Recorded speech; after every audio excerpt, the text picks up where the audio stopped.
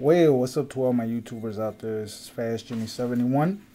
I'm here to do a how-to video. I've gotten a couple responses that want to know how to apply your spark plug wires and run cables and wires and stuff like that. I'm going to show you a little demonstration on how I do it.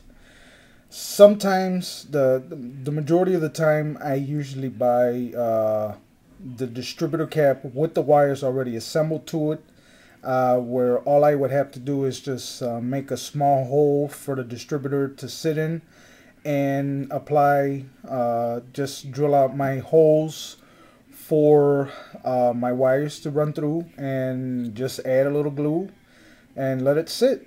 And that's really it. But when you don't have all that stuff on hand and you want to do it, that's the easy way of doing it. The hard way, and where it gets a little bit technical, and that's where you're customizing and your abilities of your know-how kicks in. That's where it kicks in. Here I have a motor that is going to be my guinea pig. But before I start on this is one of the motors that I have on hand. See, this is already this piece is already got the wires hooked up to it, so I ordered that. You can get those through Model Masters or Detail Masters. You can order the distributor cap with the wires already assembled to them. They're a little expensive. They're about 10-15 bucks. They're really expensive. They're not cheap. But when you don't want to go down that route, you know, this is the way to go. But this was the motor that I was going to put in the Monte Carlo. But since the Monte Carlo is no longer around, this is one of my spare motors. So this will probably go into another project. Who knows? All depends on how I feel, if I want to put that motor into another model. But when you don't have that on hand and you want to do it the hard way, you have this sewing string. It comes in assorted colors. It got green, red, blue, white. I know you're not going to use pink, but the majority you will use yellow. They got some gray, got some black, which you'll be using. It all depends on what you want to use. Or you can use real thin telephone wire. Usually the telephone wire, if you cut it open, it usually has real thin, different colored wires. You can use that too. You will need a Sharpie marker to make your reference points to where you're gonna make your holes. Pair of tweezers. Doesn't really matter what size or what type of tweezers you will be using. It does just a pair of tweezers. Then you would also need a pin vise. These are real good to have in your arsenal of building supplies for your models. Pin vise is it's a hand drilling mechanism that you use to make your holes. This is a tiny little bit right here. These are very fragile. You cannot apply too much force on these bits because they will break. What you do is you just hook it on. Well, not hook it, but screw it on right here, and it just come off. This is the drill bit, and then you just insert it.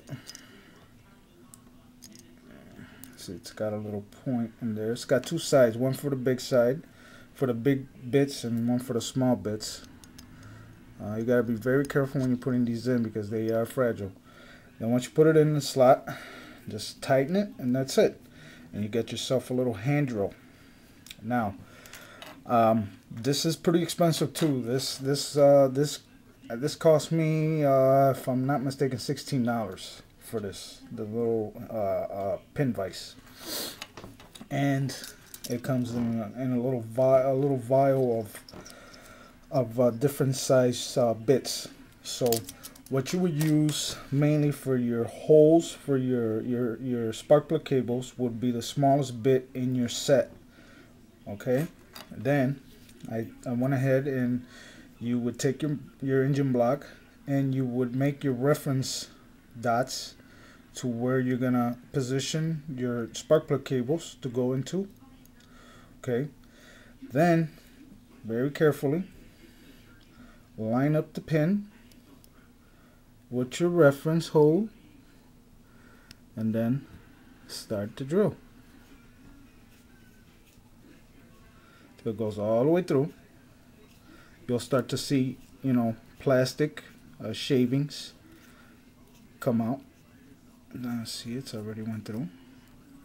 Then you take your next one, very slow, line it up, start turning very slow. Don't apply any force to it, just let it go. And as you can see, you got plastic coming along with it. And that's it. It's easy as that. Make sure it goes on all the way. Don't apply any force. So it goes in. Once you got it all the way through, pull it out in reverse. And that's it. And so on and so on. You got your 4 here, because it's an 8-cylinder, so you got 4 spark plug cables going through on this side. And then you make your reference points on where you're going to put them. It has to be above or in between your manifold. Okay? When you check your manifold and you see your position that you have your little slots, then you can make your reference holes, or you know more or less where they're supposed to go. Okay? But you make 4. And make sure that they're spaced out. Don't put them together. Make sure that they're spaced out. Now, for your distributor, since your distributor is already got the points on the top. I know you can barely see this, but if you like, you want to go the extra mile, you can sand this down a little bit with some sandpaper. Make some tiny little reference points and just drill very carefully, you know, your holes. Or you can just add a little dab of glue on each point and just connect your wires very carefully. Let it dry. I would prefer that you would glue the wires onto the distributor before you put them on the car.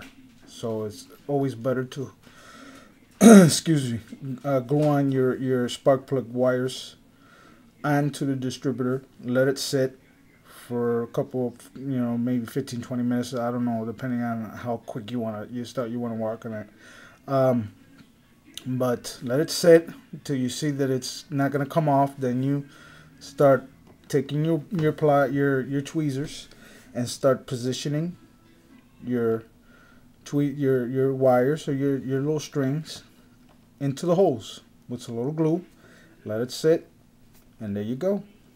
And you got your spark plug cables and your wires. Well, that's a little demonstration on this. Hope you enjoyed that. But also, guys, I have a little surprise, and I know that Crazy Man and Bowtie Bad Boy 33 and Godfather, I know you guys you got your own versions of your 66 Chevelle station wagon. Well, guess what? I got one too. I picked it up today. So this is gonna be fully custom. I'm gonna do some radical stuff to this. I really don't know what it is, but I will be doing some radical stuff to this. I don't know if I'm gonna be using those decals, but it's not guarantee you it's not gonna look like what you see on the box. So we'll see, and you guys will see in my update videos on how this is coming out. I've been looking for this model ever since you guys came out with yours. I've been looking for one for myself because I went to the big lots out here in Chicago, and for some reason Their shipments are totally different than yours, so I had to buy this at $16. So that's enough with that. But this is Fast Jimmy 71 signing off, and to all my homies out there, and you know who you are. Well, time to let you go. So peace, and you know it. Chicken grease. Laters.